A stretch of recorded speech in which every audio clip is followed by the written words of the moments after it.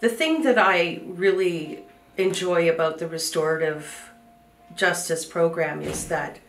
if you brought it down to a small scale, it could be used for families. And we actually do have a program for that, where we're able to go into a family situation and have a healing circle of the family to talk about issues and hopefully work an agreement forward.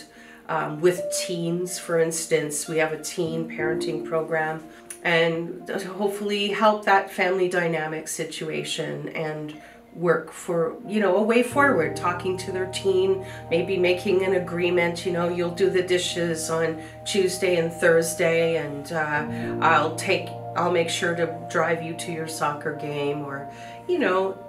I can see that the restorative program can work with any walk of life, really.